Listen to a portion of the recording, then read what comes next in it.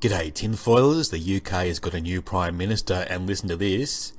Rishi-Sunak was a hedge fund director and founding partner of Moderna.